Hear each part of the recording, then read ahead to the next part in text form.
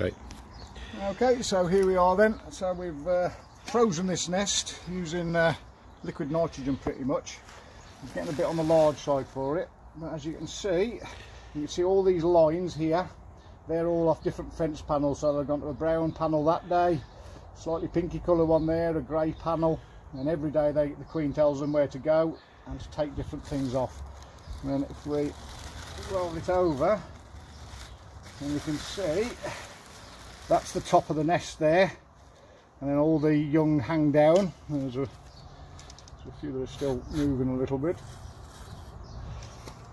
and these are all the young about to hatch out. And sometimes you can actually see the mouths.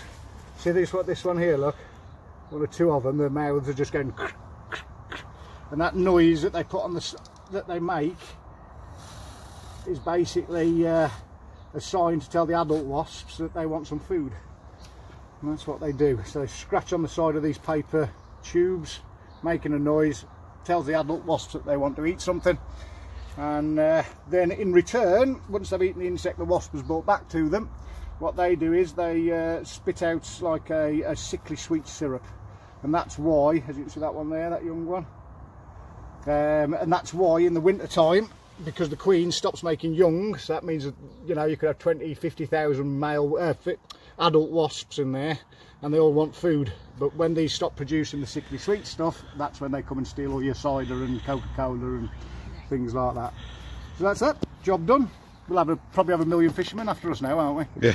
So because fishermen swear by them for catching fish, believe it or not, whether it's true or not.